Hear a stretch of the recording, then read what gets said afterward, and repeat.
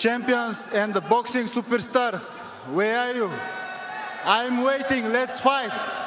I'm the most avoided boxer. The untouchable True School Sports Empire proudly presents something the boxing games are missing. Hey, what's going on? It's your boy BT, and I came here to talk some boxing with the thousands of True School Sports subscribers.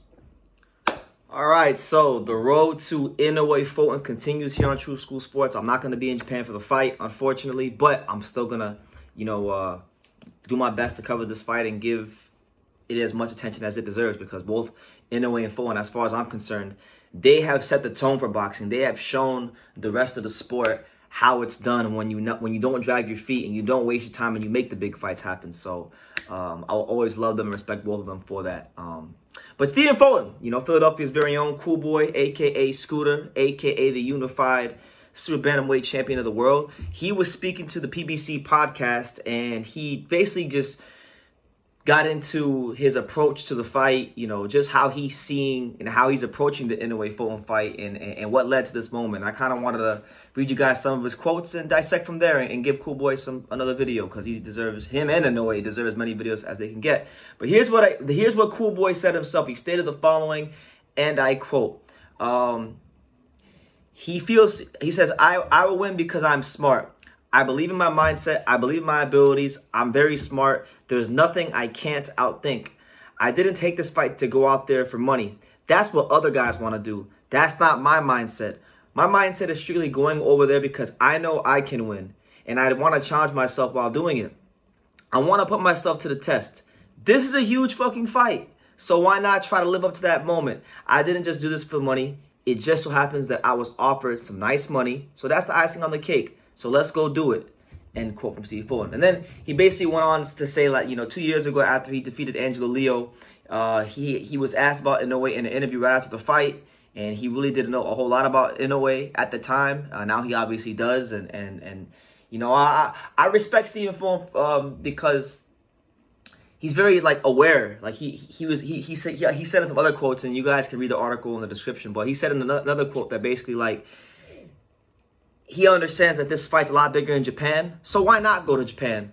I feel like because of his unique mindset, Stephen Fulton has created a unique type of situation in boxing where you get an American fighter to go to somewhere like Japan, not to get the belts, but defend the belts. So you got to respect something like that. But wouldn't it be great? I mean, I want to highlight one sentence of his first quote, which is, he said, "This is a huge fucking fight.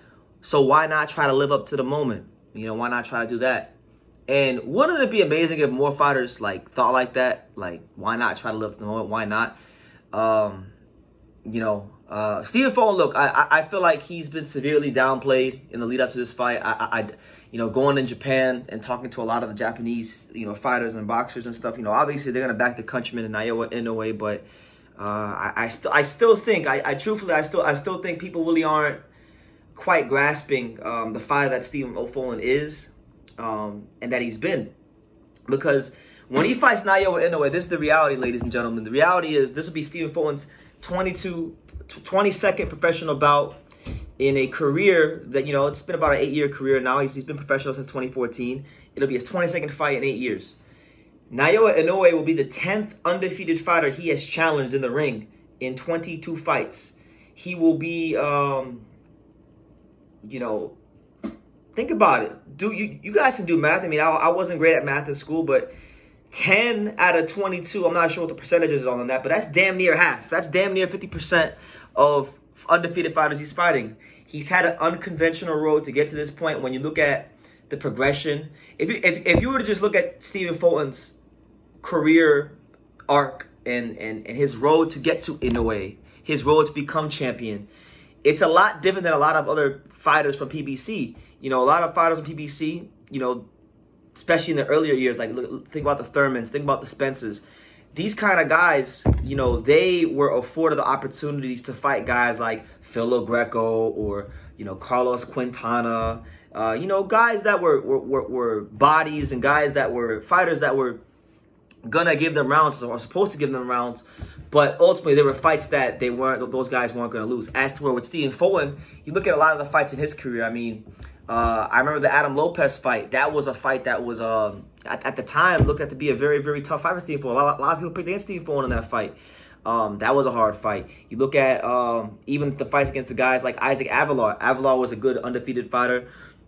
He had to go to, he had to really go on the road to fight him. I believe they fought in Texas. Same thing, Arnold Kagai, another one. He's just had to fight fighters that you could classify as higher risk, low reward caliber guys, higher risk, low reward type of fighters, and he's been able to come out, the other side more than enough times. When he won the world title, he fought Angelo Leo. Now look, Angelo Leo, I know a lot of people probably picked Stephen Fulton to win that fight, but that was a hard fight too. I mean, Stephen Fulton said himself that was a hard fight early on because Angelo landed some good shots early on, and it was one of the better fights of that year, of 2022. Right? 2022? Or was that 2022 or 2021? I think 2021. So, Brandon Figueroa, another one. So I say all these things to say that Stephen Fulton had an unconventional road to get to this point. If he's gonna cement himself as one of the pound-for-pound best fighters in boxing, like really leave no doubts, why wouldn't he do that in an unconventional fashion? Everything else been unconventional, So I like the fact that he's gonna go fight Inoue, because Inoue is a mega star in the country of Japan. I knew that before I went to Japan. I really understand it on a much greater level now that I've been to Japan and I've seen how he's treated there. And you go and you look and you go to the Japanese boxing libraries that they have in the gyms, and you just see like every magazine cover since like 2014, damn near. He's been on the cover of all of them in Japan, so it's like he's a big star over there. I was watching Stephen Fulton yesterday. I went back and I watched a couple rounds of the Isaac Avalar fight. I do feel like he's definitely I kind of knew this already, but after I went back and I watched a couple rounds yesterday, he's definitely the quickest fighter Naoya Inoue's ever fought as far as like in and out movement. Like he's very good about shooting the straight right hand and just getting out the way. And just little subtleties like that, I feel like early on in the fight are gonna be a little bit different for Inoue. Inoue's gonna have to deal with a bit of a different challenge. And people continue to disrespect Stephen Fulton. They continue to underestimate him. And listen, Naoya Inoue is a great fighter. I feel like he should be the favorite because he's proven so much of himself in the sport thus far. But there's weight class for a reason. We don't know what he's gonna look, what he will look like at 122. We don't know that his power is gonna carry up. And Stephen Fulton, I've seen it many times. People out here talking about power. I did it one time with Angelo Leo. Oh, he's going to do this, he's going to do that. And then you get in the ring and you feel like you're training for just a boxer. You feel like, oh, well, he's just a boxer. He's just going to be on the outside. He's going to be this, he's going to be that. And then you get in there and you find out that there's a lot more. There's a lot more dimensions. There's a lot more layers to Stephen Fulton than you thought. So that's what it is. But yeah, I just wanted to make this little video on Stephen Fulton about his interview on the PBC podcast. I love the mentality.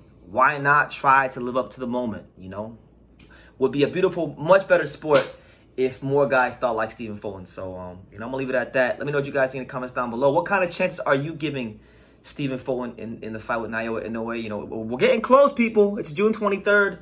The fight's July 25th. So at the time they shoot this video, we're like 32 days out. So, let me know what you guys think. We got anybody picking Stephen Fulton in the comments? Let me know in the comments down below. Make sure you guys take the time to subscribe. And like I say in every single one of these videos, you can love me or you can hate me, but I'm just a kid from Dang It. So until next time, take care, guys.